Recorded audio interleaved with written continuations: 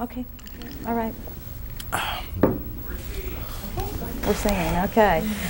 I have to ask you first, you must like these war-type movies. In fact, it's ironic that watching your father in one kind of led you to want to act. Is that right? Well, it definitely pricked my interest, as it were. Yeah, apocalypse wasn't the deciding factor, you know, but it was. Let me just light up here. Sure. I'm just gonna light up. But it was, you know, a production of such magnitude that it showed me, you know, filmmaking at its most highest point of madness, you know, and so I kind of saw at an early age how far and how zany things could get. You know, I was exposed to a lot of it as a kid, and but ultimately, you know, the decision was my own after the baseball thing fell apart, and you know, all that. Does it ever bother you to see a dark side when you're making movies, or is it just work to you? What do you mean a dark side? Well, you see a lot guns and war and killing people, or is it just work and it doesn't really matter? Well, it matters when you're doing it, you know. I mean, because to me, there's something very personal about killing somebody on film. You know, I've had the good fortune of taking about 30 lives on film thus far. You know, it'll invade your dreams sometimes. It'll haunt you a little bit, but you know, I have to portray it when I'm doing it as realistically as possible.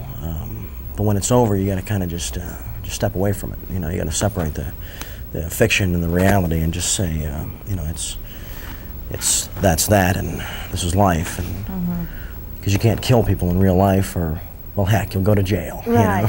You know? So, yeah. Was the preparation for this movie tough? Very physical for you?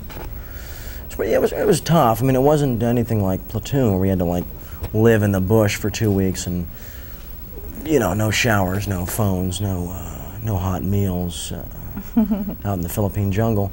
We trained with the SEALs. We only had about a week. I wish we had more time. As you know, mostly learning about the weapons, which I had a head start on because I'm a collector and a weapons enthusiast. You know, and I was, you know, tactical maneuvering and all kinds of things that the SEALs do. But there was kind of a weird deal where we couldn't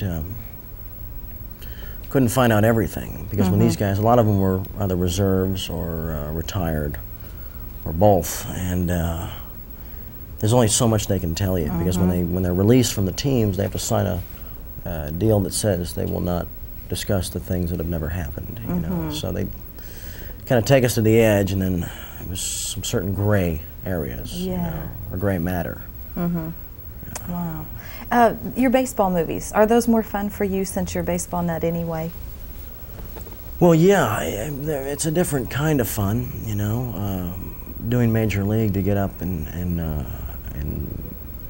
pitch in front of 35, 40,000 people was a rush, you know. It was a very different kind of adrenaline, whereas, you know, doing like a combat scene or something very dramatic is a different frame, but there's, you know, there's interesting elements about both of them. Yeah.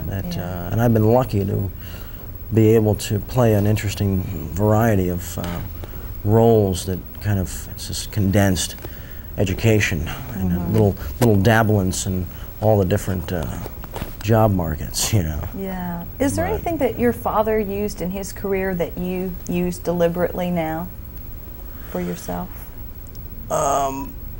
You mean as far as what, like drugs? What are you asking me? I mean, some of his technique, acting techniques. Oh, technique. Well, he's you know, he's taught me a few things over the years. I'm not a real technique kind of guy, you know. I mean, I'm not a real method actor. You know, I don't believe you have to live it to play it. I can pretty much turn it on and off, but he just said, it's just a transference of reality. You know, it's as though, you know, you've stepped across a line from life to the fiction with a portion of what existed in the realistic side. You know, and you but you got to crank up the volume just a little bit, because if we filmed life, nobody would go to the movies. That's true. You know. Gee.